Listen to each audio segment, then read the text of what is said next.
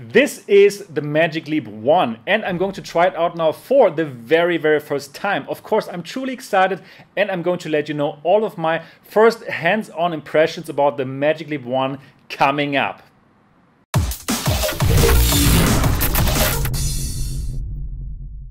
Hi and welcome to MRTV. My name is Sebastian Ang. If you're just as excited about VR and AR as me, then subscribe now and click on the bell button so you don't miss anything.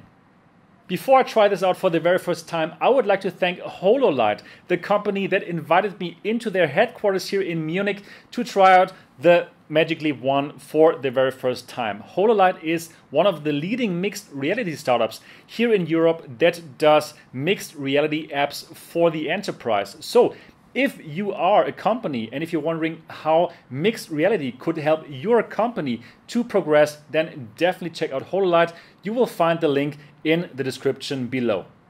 I'm very excited now to try this out for the very first time. And Fidel, one employee of the company, is going to lead me through the whole thing. So, all right, let's get going. Okay, awesome. Very excited now. I'll help you putting on the Magic Leap 1. Okay. So this is the very first. You can just like open it. All right. Okay. And close it like this.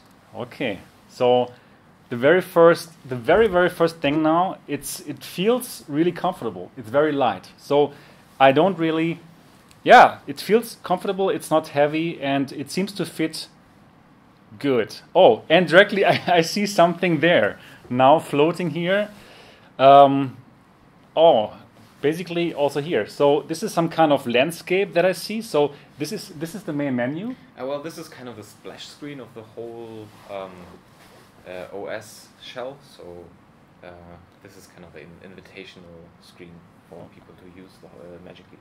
Okay, so the very first impression that I have in terms of field of view, it does feel actually quite bigger than the field of view of the Microsoft HoloLens. The very first impression that I have now. And yeah, so I see the splash screen it's some kind of islands which are floating above the table here right now. And there's like an astronaut which is floating here in space. And it does look very nice. Okay, so tell me what's next. Okay, first you should take a look at your controller.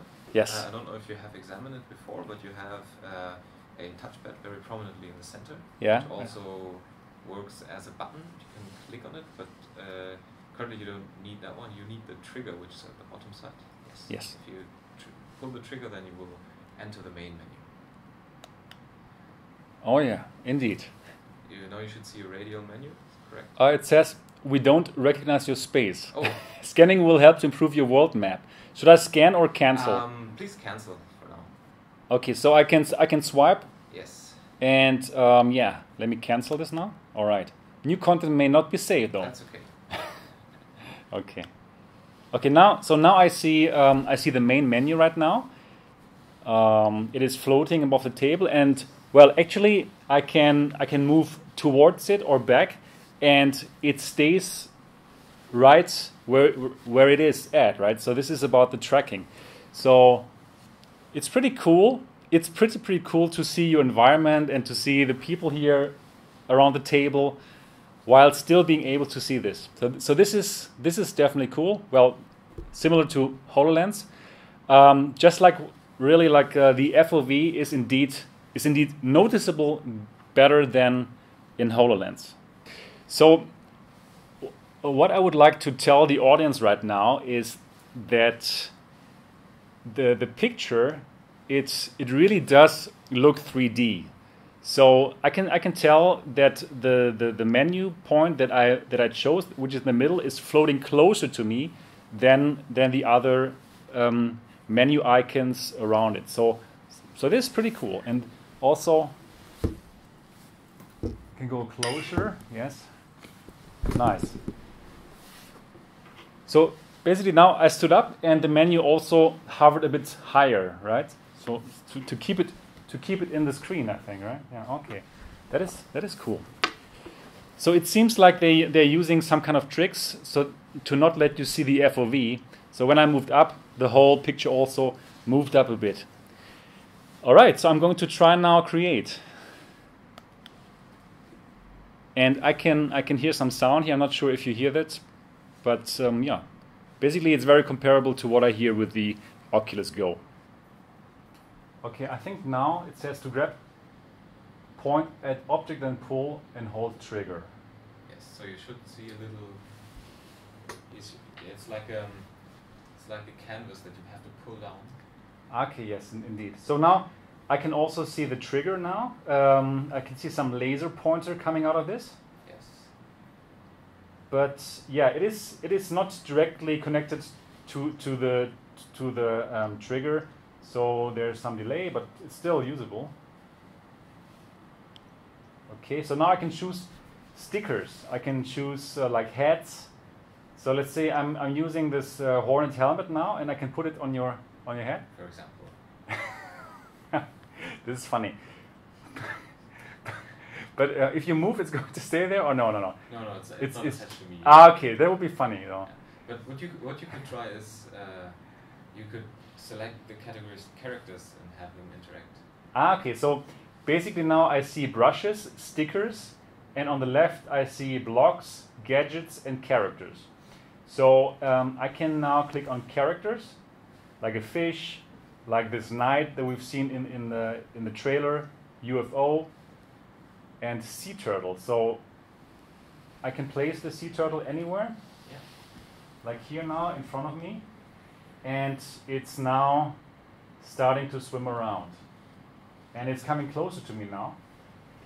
Okay, so I just had the sea turtle, which was like floating in the space and still like floating around here now, and I can still move it and interact with it.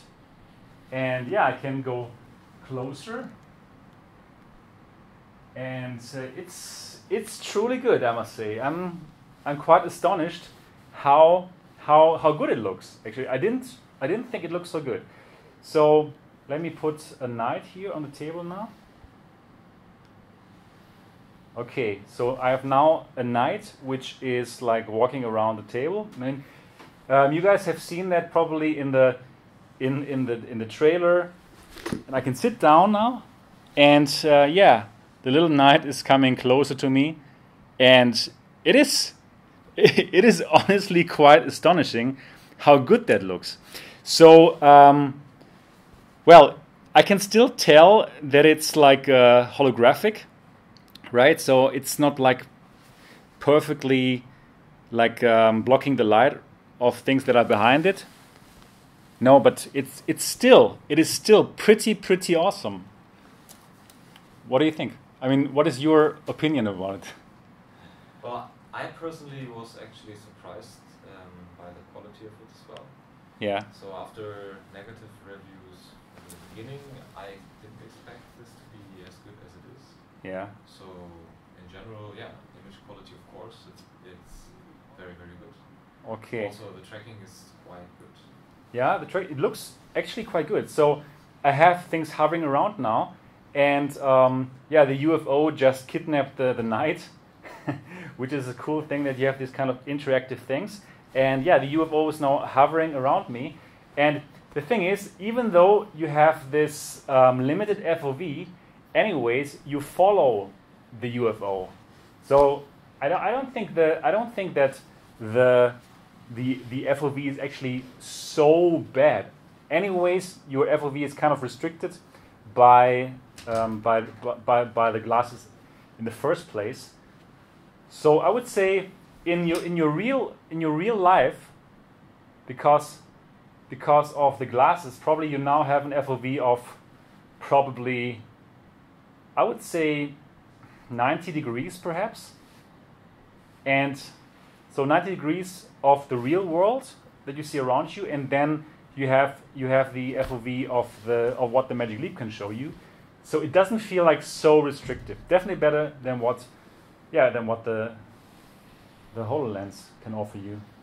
So I've now placed like a T-Rex on the table, and the T-Rex is now walking around here. Okay, it was also sucked up by the UFO. And the great thing is, if you also had the whole the Magic Leap 1 right now, you would see exactly the same thing. No. We would have to hook up the leads to each other. Okay, but then you could see what I see. Depend on the app. This depends on the app. So whether the app is applicable for multi-user experiences or not. Okay. Now I've put some little trees here on the table, and some little bunnies are running around. And you know, actually, I see the stuff here directly in front of my eyes, and I would love to even go closer. But if I go too close, then things will stop to render. I actually have the same experience. So for yeah. me, I would also like to go closer. Want to go closer, right? Definitely. So, yeah, it's pretty amazing. The 3D effect is great. I hadn't expected it to be so good, honestly speaking, because also I was reading the reviews, and they said like, okay, you have these 2 planes, and there's switching between the 2 planes, but honestly speaking, like, I don't really see them switching now if I go closer. Oh yeah, no, I saw it. Okay, yes. Mm-hmm.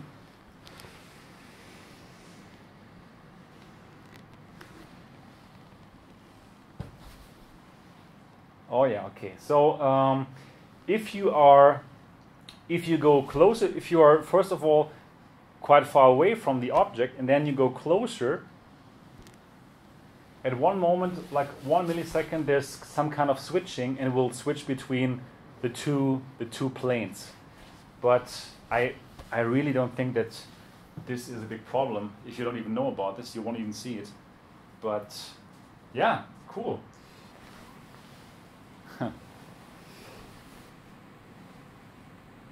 Should I do anything, or? What do you see? I see Sigur Rós in the background, and some pink floating thing in front of me. Try to interact with it with your hands. Oh, okay. This app is about interacting with the hands. Okay. Yeah, so yeah.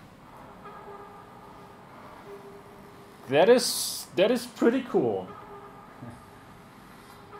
So I can change the sound. Okay, right. Ooh, things are happening here. So I see something at the wall. Something psychedelic happening with the wall. It's how I imagine it is to take LSD, but without having to take the drugs, which is pretty good.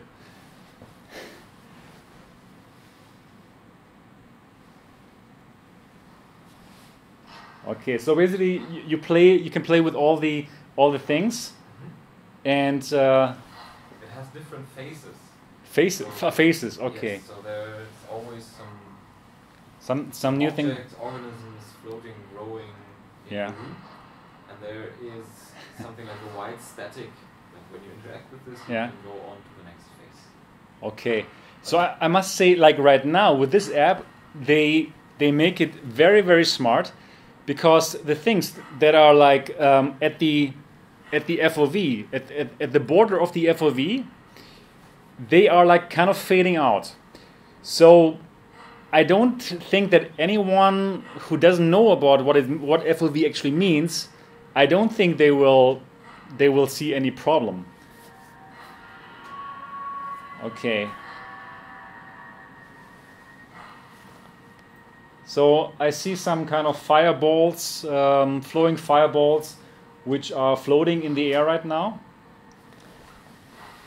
And I can interact with my hands. And yeah, I can stand up.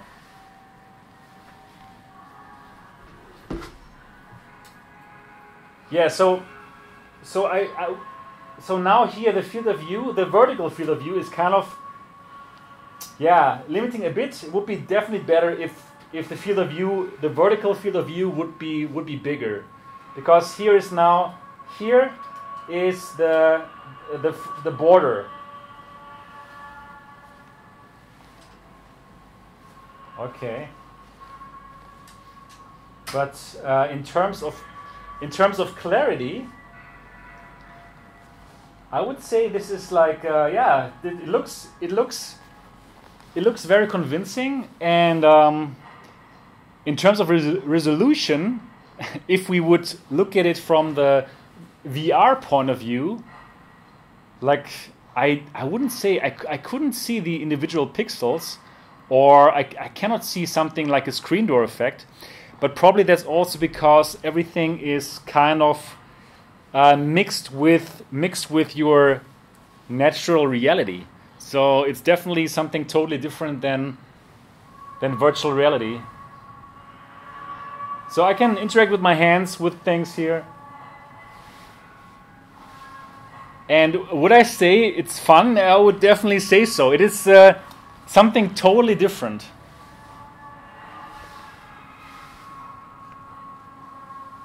Okay.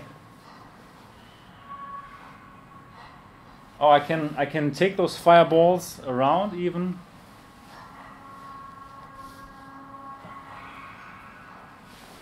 Okay, so the next phase right now, I see some blue balls floating around.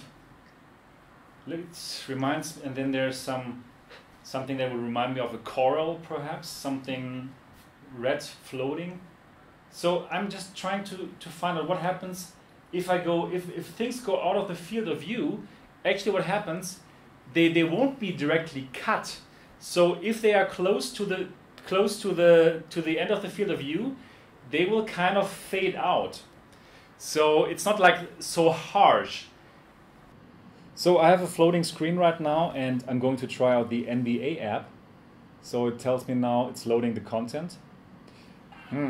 Okay, so now this is the experience of watching television on a quite big TV screen.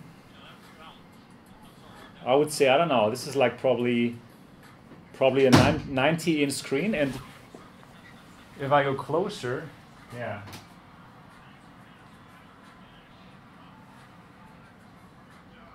Yeah, if I go closer, then again the field of view kind of restricts me from seeing the whole screen. So you have to be at a certain distance to the screen, right? Okay. I'm wondering, would I want to watch this? Probably I could watch this. Would be okay. Yeah, if my friends also use the Magic Leap, or in the future something much cooler, I can imagine that we would be watching like a match like that. But then definitely this has to look much better and get much better with the FOV. But in terms of resolution, I would say it is totally watchable. I can see all the details on the screen. I can see the time here, how long they've been playing, and everything is really very watchable. This is pretty cool now. So there are some menus next to the screen where I'm watching the NBA game right now. And one is like an icon with a magnet, so I can fix the screen to the walls. Then there's some other icon where I can move it around. Like I can move it around, all around the wall, this wall right now. So now it's in the middle of that white board there. I mean, you won't see it, but on that whiteboard now, I see somebody dunking the ball in. Cool. This is definitely cool. The field of view is, if you directly look at it, it's fine. So if you could look again at the whiteboard. So I would say that from this distance now, I'm probably 3 meters away. That I would say like 70 to 80% of the whiteboard is now actually the screen, which is pretty nice. And it's completely fixed to that whiteboard, which I think is pretty awesome. Okay, question mark, what is question mark? Okay, it tells me what to do. I can even scale the screen. I can even make it bigger. Let me try this out. I think I have to pull it to make it bigger. Yes, that's right. Okay, so now actually it's the whole whiteboard. Which is pretty cool, but it does look as if it was floating a bit in front of the whiteboard now. And yeah, now also you got the problems with the field of view, because if I look a bit to the right or left, then the screen will be cut. So definitely field of view still needs to get much better, but I think for the Magic Leap 1, for the first device, this is actually pretty awesome. Welcome to Helio. Add a third dimension to the web. Okay, all right. So I see now like a bird hovering close to me. To pull out 3D content, move your cursor to the bird and press and hold the trigger. Look around to move it. So this is probably some kind of website now or in the future. And I see a bird now which is hovering around me, and I can press and hold the trigger. Okay, and now I can move the bird with my gaze, and I can put it probably here next to me. And now the bird is floating around here. So I took it from the website and I placed it around in my environment, which is pretty neat. So probably in the future you simply go to the IKEA website with your Magic Leap 2 or with your HoloLens 2, and you see something from the IKEA catalog and you simply place it around your room, which is pretty damn neat. So it points me to the Magic Leap tutorial. So everything that I just did was on a website, on a normal website, which is pretty cool. So yeah, in the future you can access any kind of content and pull things out of websites and place them in your room, which I think is pretty awesome. All right, so I'm just coming out of my very first time with the Magic Leap 1, and my very first impression, well, you can probably tell from my smile, is I really liked it. Actually, I'm kind of impressed by it. So even though I've heard some quite negative reviews, people are being disappointed, but I must say I'm not disappointed at all, and it is quite magical once you see things floating around you, once you place virtual objects on the table, on your real table, once you can walk around of these objects, and these objects stay perfectly in place, and you can look at them and they do look convincing to be there. So this mixed reality is truly impressive. I thought that the FOV, the field of view of the device, is actually not so limiting. I think for the very first version of the device, it is really good. So for the very first version, no question, it has to become better. It will become better over time. But for the first leap, for the Magic Leap 1, I believe they did a pretty good job, and it is noticeably better than the HoloLens in terms of field of view. And thanks to this device anyways obstructing your field of view quite a bit in the first place, I don't think you're going to have lots of problems with the FOV. So I told you when I was using it now for the very first time, the FOV, it felt probably like 80, 90-ish degrees of your reality that you can see because of the obstruction here of the Magic Leap 1 itself, and then to have the FOV of the Magic Leap 1 onto that 80 degrees, it's not a huge problem. So I did see it sometimes when looking down, stuff was not there anymore, so definitely it will be cut, but developers can kind of mask it by having things fade out. So that is pretty well done, and I saw this especially in the Tonandi app. They have done a great job whenever things were going out of your field of view. Basically, they make things fade away, so that is pretty awesome. What else can I tell you? Yeah, it is very comfortable. I was wearing it now for like 1 hour, and as compared to the VR headsets, I have less problems right now. If I use VR headsets for 1 hour normally, yeah, I might feel like, okay, now it's time to take this off. But if there was more content, I would definitely have played with it for a much longer time. So without a doubt, that what the comfort is concerned, it is truly awesome. Then in terms of the audio quality, they do something just like the Magic Leap, like the Oculus Go is doing. It's directly, you can directly see it here. Here are the, you should probably see it now. Here are the speakers. This is pretty nice. As what the comfort is concerned, here, this is a very nice mechanism. It's super easy to get this, to put this onto your head, and truly nice. Then actually you can also change the nose piece here, and you can also change this piece here. So they will directly give you a few pieces to match your head.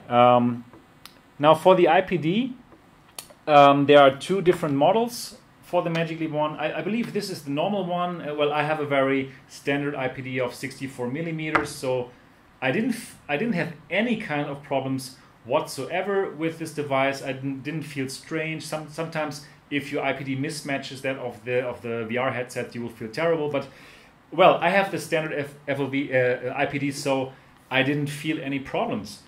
In terms of tracking, it is really good. The virtual objects simply stayed wherever they stayed. I tried the HoloLens just before, and it's very comparable. Actually, the people from HoloLight, the company which invited me today, they really like the HoloLens as well, the tracking of the HoloLens, and I did feel it's like super stable, the tracking of the HoloLight. Things were perfectly steady, the virtual objects hovering in your room. But I must say, I was also kind of impressed by how things stay steadily in your environment with the Magic Leap 1. So I think they did a good work here with the tracking. And again, I must tell you, for the very first device that Magic Leap brings to the market here, I think it's a great device. I think it's a great developers kit. I think developers can use this and create fantastic things. So the Tonandi app, this music app, is pretty amazing if you listen to the songs, and if you can interact with these psychedelic things that are floating around you, and the Create app where you can play with little figures, put them in your room, and have them interact with your environment and with each other. It is really truly magic if you see this for the very first time.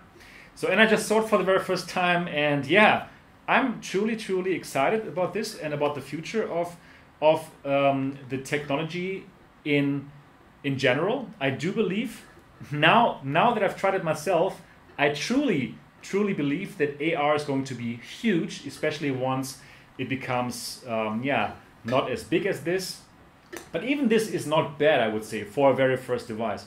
But I do believe this is going to completely change all of our lives, especially once everything that's in here is going to look like cool shades, normal sunglasses with a wider field of view. It's going to blow all our minds away. And even now, in this Magic Leap 1 edition, I feel the resolution already looks nice. Looking at the screen, at this virtual screen that I put onto the wall, I could watch a game. I could definitely watch a game. At this point in time, probably I would still prefer my normal flat screen TV, but I can see people use it in the future to have virtual screens everywhere, have their friends all use augmented reality instead of really buying a flat screen TV. Absolutely, this is the future, and this is without a doubt going to be huge. So once this comes out for consumers, I'll be very excited about it. If they manage to bring this down to a digestible price, can I say like this, of under $1,000, it's going to be huge.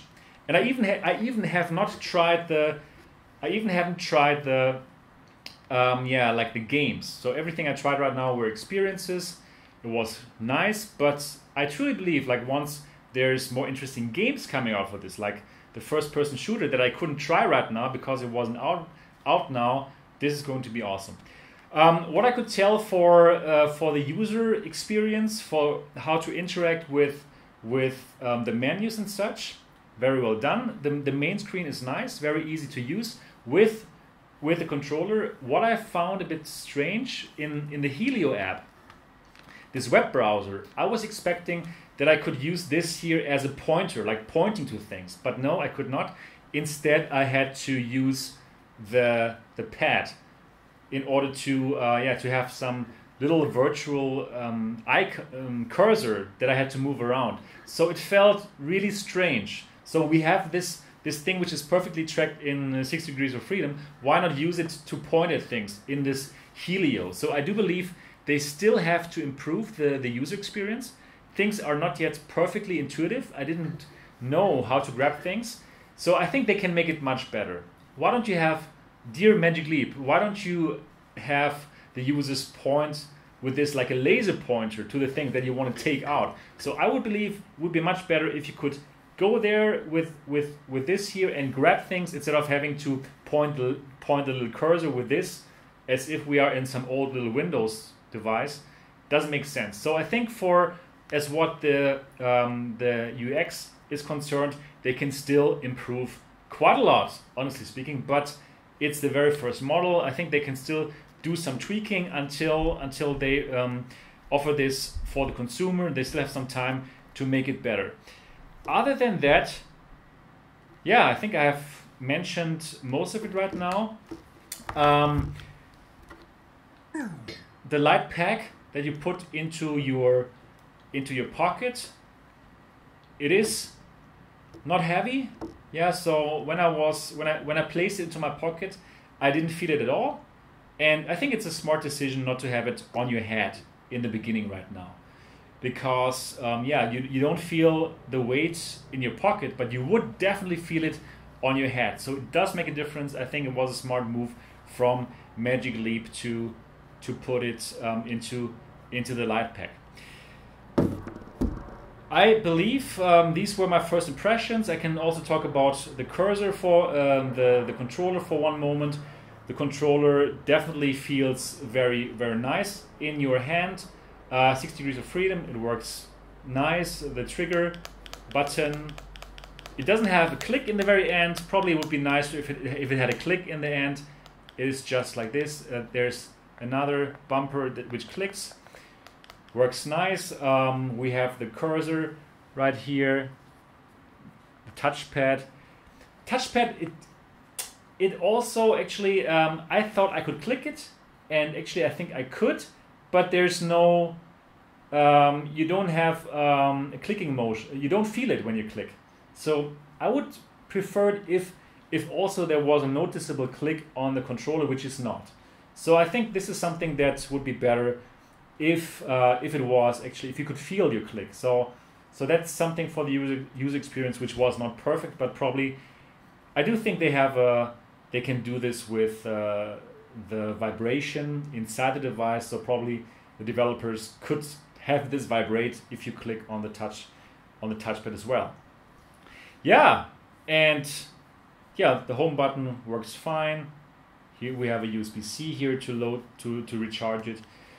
Definitely, it could be improved as well. Put a click here, put a click there, and then Magic Leap, you will be fine. Yeah, so I think that's it for my very first impressions with the Magic Leap 1. And as you could tell, I am indeed impressed about the technology. I believe this is the future without a doubt. It could be awesome if this went down in price for the consumers, let's say under $1,000. And I do believe that Magic Leap has a winner on their hands. In general, the technology is impressive. This is the future. I can see myself using something like this. And once this goes down in size, once this becomes like just like like sunglasses in the form factor, this is going to change our lives without a doubt. This is the first step. Don't forget it. And definitely augmented reality. This is the future. So I would like to thank again HoloLight, the mixed reality startup company that invited me to check this out. Again, they are one of the first companies, if not the first company, that has it in Europe right now, and they are working on exciting apps for the industry, for enterprise. So if you want to explore this technology now already for your company, then definitely check out what HoloLight has to offer. I'm going to leave a link to HoloLight in the description down below so that you can check out what they can do for you. Again, thanks a lot to HoloLight for allowing me to check out the Magic Leap 1. Now, if you liked this video, then of course I'd be very happy about a thumbs up. And of course, if you have not yet subscribed to MRTV yet, do so now. I'm looking forward to see you in the next video.